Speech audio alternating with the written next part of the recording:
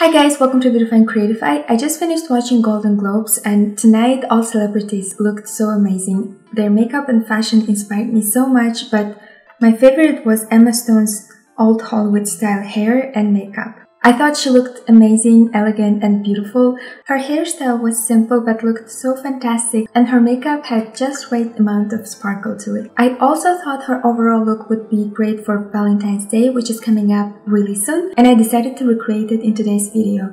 But above all, I was really inspired by Emma Stone's acceptance speech for her Best Actress nomination tonight, as she said, "Hope and creativity are two most important things in the world, so stay creative and don't lose hope."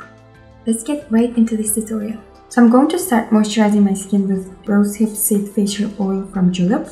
During winter season, my skin is on a drier side, so I've been loving applying facial oils as a base for my foundation, and this is available at Ulta right now. I'm gonna move on with applying my favorite foundation, which is Makeupforever Ultra HD foundation.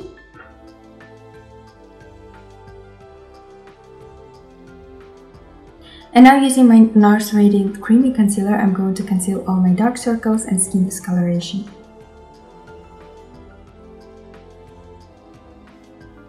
And now blend, blend, blend. I also like to go over my lid. It will serve me as a primer for my eyeshadow. I feel like when the skin is well moisturized, blending the foundation is much easier, and oil as a base works like magic for me. And now, using nude eyeliner in my skin tone, I'm going to conceal the dark spots. This is one of the methods that I featured in my acne coverage tutorial. If you want to learn more methods, don't forget to check that video out. I like the eyeliner trick because with this method, I get more precise and long-lasting result. Now I'm going to set my face with powder. I'm using L'Oreal True Match powder.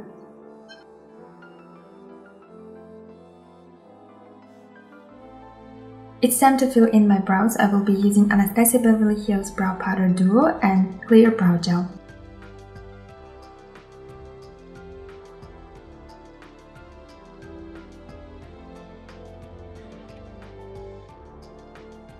I apply lighter powder in inner half of my brows and darker one on the outer part. Using Anastasia Beverly Hills Highlighting Duo Pencil, I will be cleaning out the brow.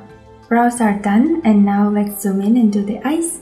I'm going to start by applying eyeshadow in Paper Doll on my crease using Motives Blending Brush, and the eyeshadow is by Motives Cosmetics as well.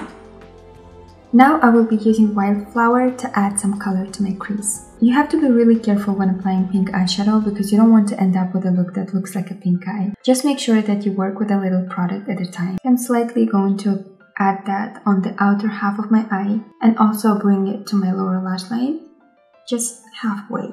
Now with a flat brush, I will be applying Pink Diamond on my lid. Now using eyeshadow in Twiggy, I will be adding it as a liner. I'm going to apply it as close to my eyelashes as possible. And also I'm going to bring back a little bit to the lower lash line. Don't forget to blend it out. Now I'm going to be applying Motives Cosmetics Glitter in Zirconia on my lids and tear ducts. I'm first going to apply some glitter glue on my lids and then press glitter on top.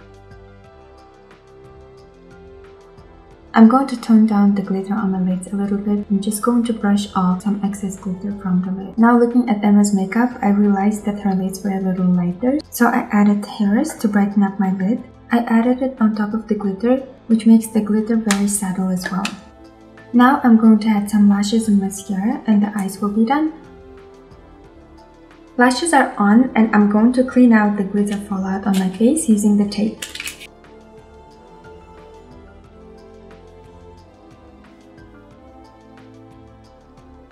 Now using my Pixi contour palette, I'm going to lightly contour my face and also highlight my under eye area.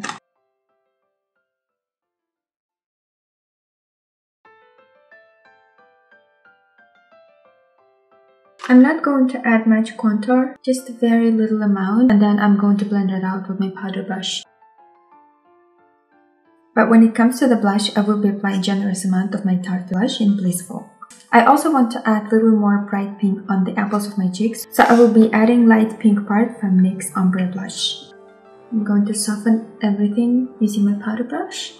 And now using WetnWild highlighter which unfortunately broke, in Rose Champagne Glow. I will be highlighting the high points of my face.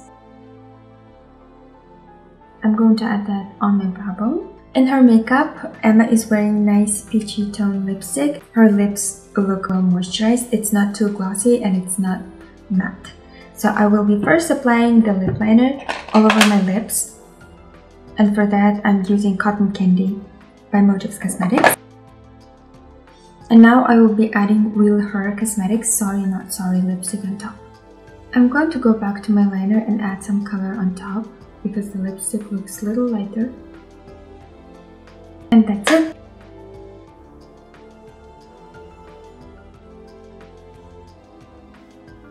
I hope you guys enjoyed this tutorial. Please give it a thumbs up and subscribe to my channel if you haven't already. Also connect with me on all other social media outlets. I post there daily. And comment below what you'd like to see on my channel next. I will see you later. Until then, stay blessed.